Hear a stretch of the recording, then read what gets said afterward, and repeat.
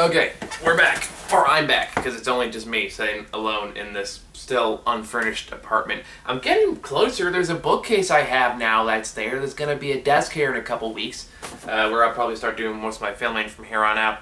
But until then, I got this little chair in a corner.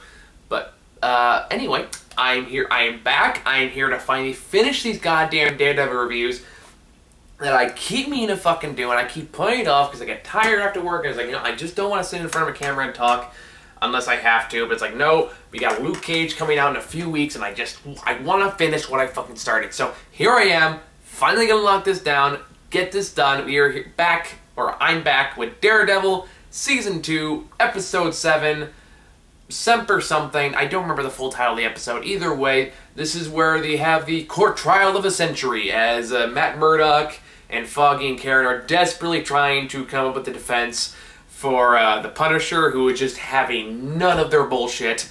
Just keeps rejecting all of their ideas. It's like, it's kind of great, to be entirely honest. Just how just none of it he's having with any one of them. It's hilarious. But while that's going on, Elektra is still rearing her ugly head, or very pretty head, I should say, and trying to get Matt Murdock to deal with the issue with the hand. She's uncovering more shit, and they find a giant hole in the ground at the end, but that's for next episode. But while that's going on, Matt Murdock is desperately trying to balance these two parts of his lives, and he's failing miserably. He's letting down Foggy, he's letting down Karen, his life is falling apart because of Elektra, and trying to balance all this ninja shit with Punisher shit. And he's not doing well in this episode, and he ends up missing the opening argument that he was supposed to deliver at the beginning of the trial. So Foggy he does that thing you see in a lot of like movies and TV shows where he start nervously shifting through note cards, and then they also go, "No, I got this," and throws the cards down. He gives this big dramatic impromptu speech, and it works, and everyone's like, "Oh my god, that was amazing." It's a cliche I'm a sucker for, I'm not gonna lie. So he does that, and see, I knew going into this that Foggy was going to get pissed at Matt Murdock again, because I've been told about that before I got to this episode.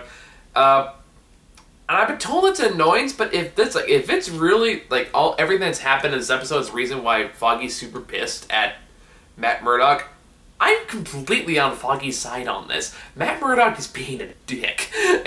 Not being a dick, just a fucking idiot. And, he's just not doing, he keeps making dumb decisions and dumb allocations of his time. The ninjas can wait for a day, dude. And he's just letting everyone down. I completely, 100% understand why Foggy is fucking pissed. And I have a hard time imagining anybody that wouldn't be fucking pissed. There's only so much you're willing to tolerate as far as, like, people's, like, things they don't tell you, and, just shit they come with, maybe not excuses, but shit they run into, then he's like, okay, enough is enough, I'm better off doing this without you. So, they get into a spat, understandably. I felt like this was much more justified than in Season 1, where I felt like they were just looking for excuses and be pissed. Like, the one that still gets me is like, you knew when I was lying to you? How dare you know when I was lying to you? That is such an invasion of my privacy. How dare you lie about knowing that I lied to you about stuff? It's like, fucking, you don't see the hypocrisy at all here, do you? But anywho, so yeah, this is an okay episode. I mean, it gets better towards the end when you kind of get more of the conflict going on. Other than that, it's kind of your standard court drama kind of stuff. It's not a bad episode. It's not my favorite episode of the bunch. But we do have a giant fuck-all hole that looks interesting. I'm digging the Daredevil costume more and more as I go along with the season. I feel it doesn't look as dorky in daylight as I felt like Season 1's costume kind of did. I think Season 1's costume looked bad. I just, like, in hindsight, it did look a little dorky. But it looks better now. I'm still not 100% sold on the helmet, but it looks better. So that's stuff going on. Meanwhile, we got a giant fuck-all hole, and, yeah, not a whole lot to say beyond that. So let's just get on with the next episode. Get this done. Bye-bye.